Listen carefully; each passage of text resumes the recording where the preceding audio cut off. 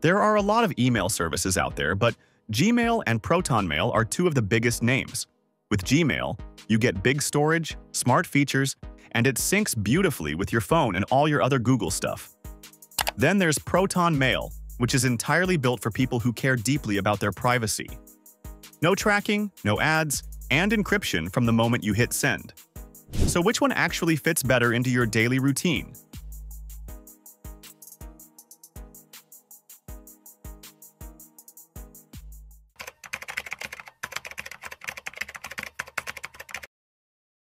How you interact with your email every day is important, so let's look at the interface first. When you open Gmail, as you can see on the screen, it's a classic three-pane view. On the far left, you have your main navigation bar with your inbox, sent mail, drafts, and more. Below that, Gmail integrates its other communication tools, Google Chat and Google Meet, which you can show or hide in the settings. The center pane is your email list, which prominently features sender avatars or initials. Then, on the far right, there's a collapsible side panel. This is where you can access other Google apps like Calendar, Keep for Notes, and Tasks without ever leaving your inbox. The interface is intentionally busy because Gmail is designed to be a central productivity hub, which keeps you deeply embedded within the Google ecosystem for as long as possible. Now, switching over to Proton Mail, the interface is clean, minimalist, and intentionally sparse. The main view is simplified, with a left sidebar for your folders and labels and the central pane for your emails. At the right, you can open up your contacts, Proton Calendar, Security Center, and even Proton VPN without leaving your inbox. The entire design philosophy is to provide a focused, distraction-free environment for one thing: email. This design choice is just as deliberate as Gmail's. The sparse interface isn't a lack of features. It's a feature in itself, designed to reduce digital clutter and minimize the potential security risks that come with numerous third-party connections. Beyond the initial look and feel, how these services help you manage the daily flood of emails reveals their fundamental differences. Gmail's approach is built on a massive scale.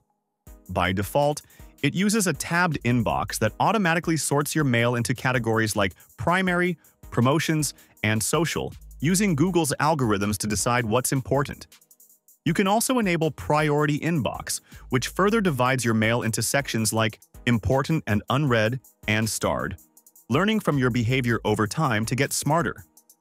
The biggest advantage, of course, is the storage. Gmail's free plan offers 15 gigabytes storage. However, it's important to remember that this storage is shared across your entire Google account, including Google Drive and Google Photos, so it can fill up much faster than you might think. On the other hand, while Gmail automates, Proton requires you to build your own system using a combination of folders and labels. The free plan limits you to just 3 folders and 3 labels. You have the standard conversation view, which groups email threads together, and you can easily snooze emails to have them reappear later, just like in Gmail. A feature we find particularly useful is the built-in tracking protection. Proton automatically blocks spy pixels hidden in marketing emails, so you can read your messages without advertisers knowing you've opened them. Let us show you this Newsletters view. It's a dedicated space that gathers all your subscriptions, which makes it incredibly easy to see what you're signed up for and unsubscribe with a single click. Now let's move on to the actual email composition window. With Gmail, you get all the standard formatting options and can attach files up to 25 megabytes. If a file is larger, Gmail handily converts it into a Google Drive link automatically. But where Gmail adds value is with its productivity features. As you can see here, you have Schedule Send, which lets you write an email now and have it delivered at a later time, and Snooze, which temporarily removes an email from your inbox until you're ready to deal with it. There's also Confidential Mode. This allows you to set an expiration date on an email or revoke access to it later. It also prevents the recipient from forwarding, copying, or downloading the message. However, we have to be honest here. This is not end-to-end encryption. Google can still access and read the content of these emails.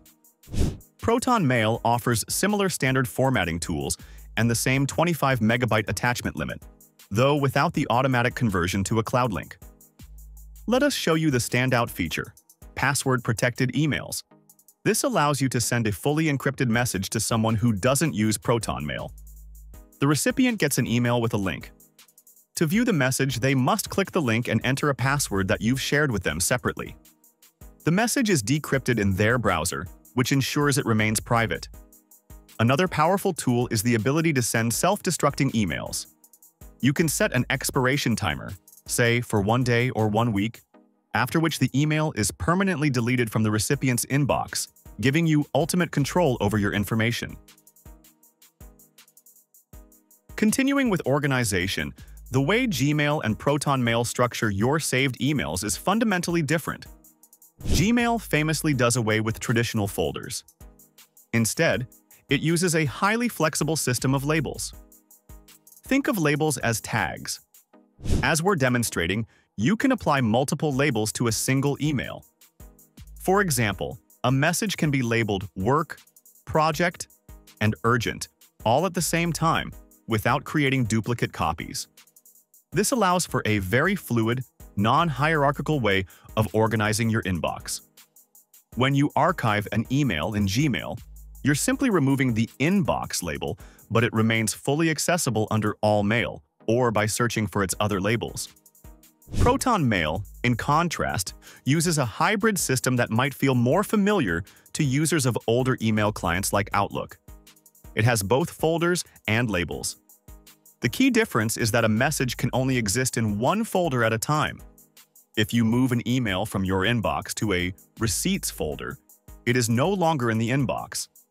However, once inside that folder, you can apply multiple labels to it for further categorization.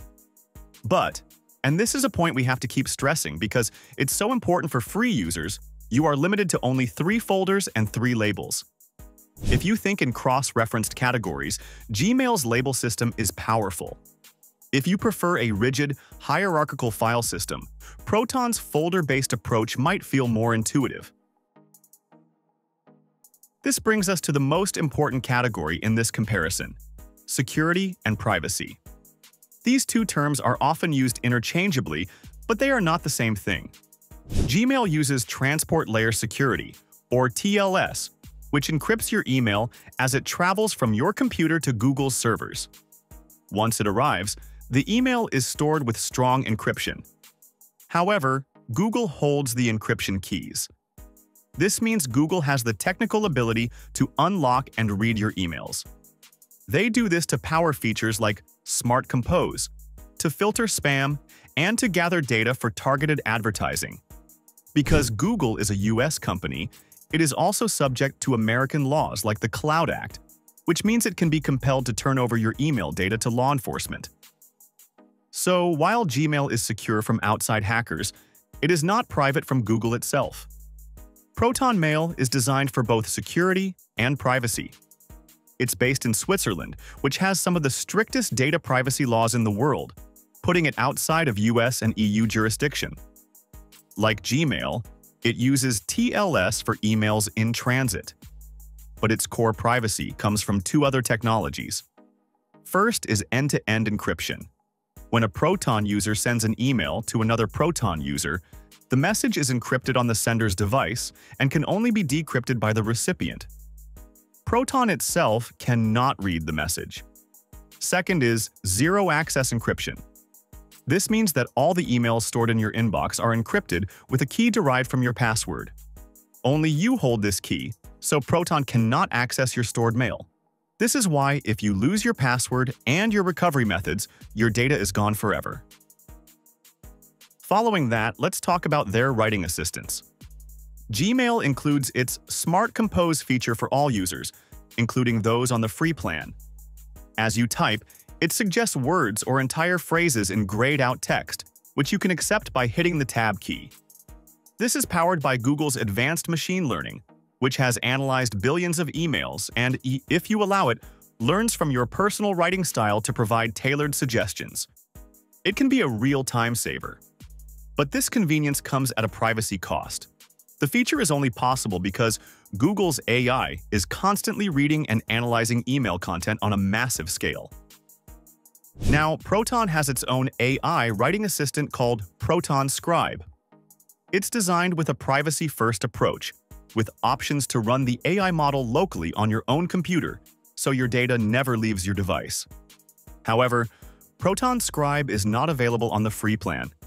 It is a paid add-on or is included in higher-tier subscriptions.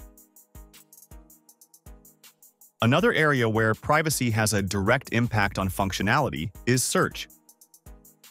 Gmail's search is, as you would expect from Google, incredibly powerful. It's fast, comprehensive, and searches the full text of every email and many types of attachments in your entire account history.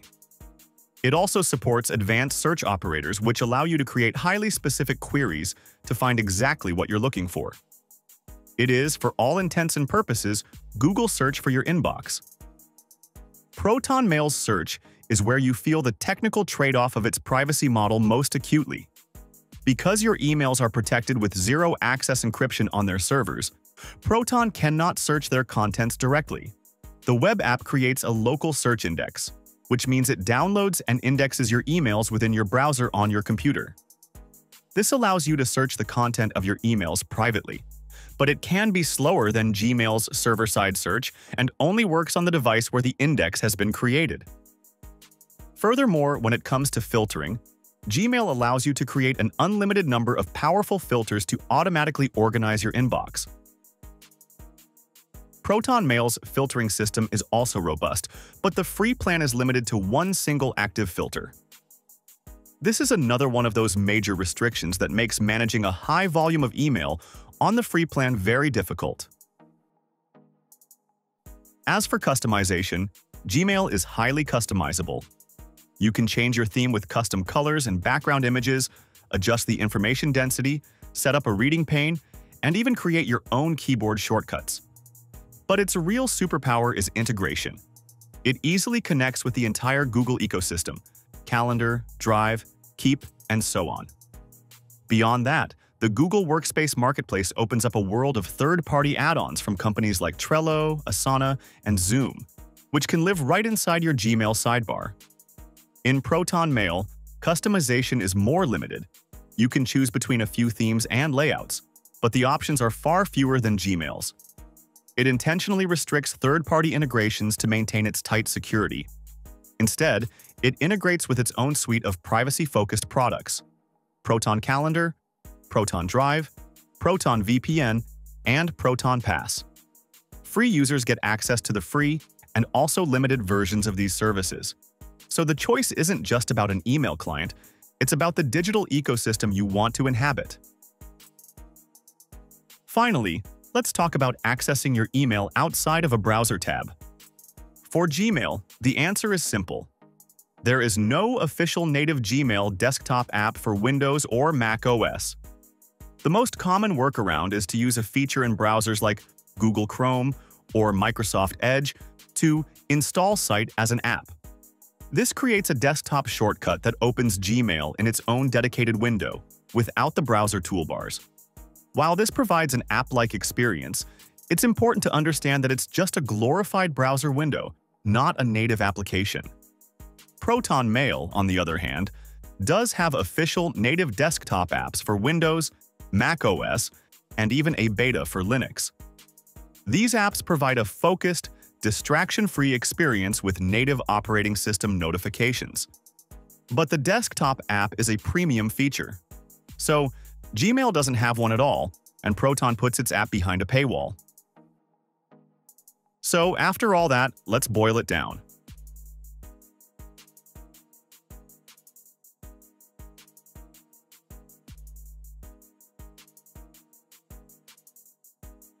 The choice is clear. If you need massive storage, powerful search, and easy integration with other apps, stick with Gmail.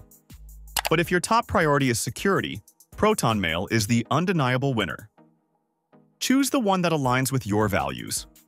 Let us know your pick in the comments. Thanks for watching.